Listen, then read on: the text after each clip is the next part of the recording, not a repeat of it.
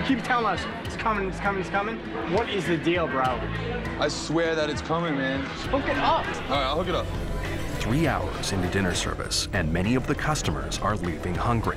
But that doesn't stop the women from pushing out their first entrees.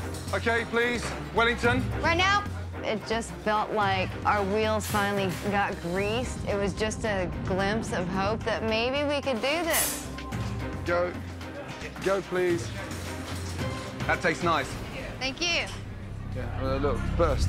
Virginia, please, come here. Virginia! Virginia! Yes, chef. Look, one's fucking split and I know they're all stuck together. They're all doing that, stuck chef. together. They're all doing that, chef. So it's the tortellini's fault, not yours. In your restaurant, would you serve that? Yes. Say that again? Yes, I would, chef. So that's good enough for you? Yes. I'm going to ask you one more time. Would you really serve that?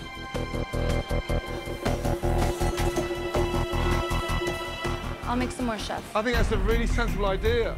It's not like I put the tortellis on there broken and fucked up because I manhandled them. I fondled it with care, but of course he's riding me. Yeah, like always rides me.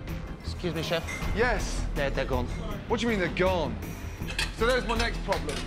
That table's gone.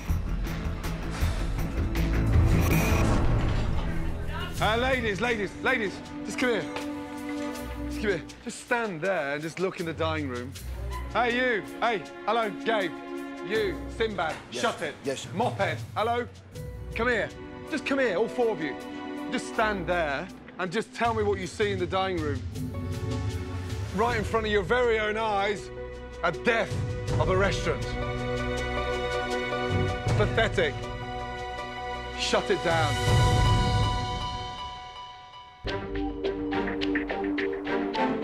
Heather returns from the hospital in time for Chef Ramsay's announcement of the losing team.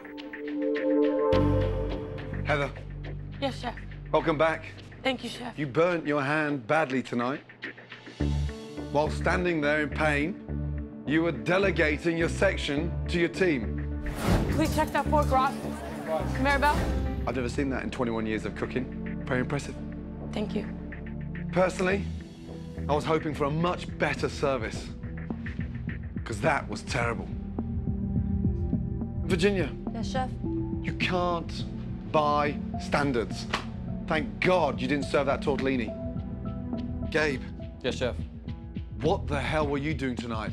Seriously, where do I start? Have you ever done 2 things in your life at the same time? Now I've got to pick a losing team. Everywhere I turned from left to right, it was just chaotic, lack of communication. All of you were shocking, and I'm not happy.